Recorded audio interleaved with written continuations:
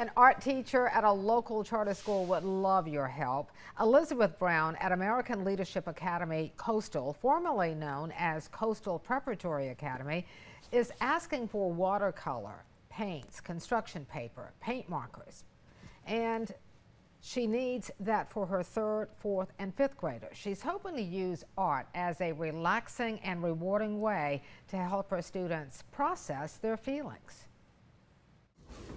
Hi, I'm Elizabeth, the elementary art teacher at ALA Coastal. I created a Donors Choose project to get art supplies to help my students use art as an outlet to process their emotions. Painting with watercolor, cutting and gluing paper, and creating affirmation rocks have always proved to be an extremely relaxing and rewarding project for my students. We will use these supplies in several different choice-based projects to teach empathy, emotional regulation, and responsible decision-making. Any donations are very much appreciated.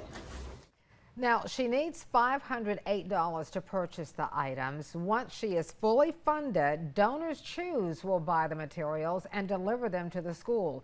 If you would like to donate to this project, look for this community classroom story on WECT.com.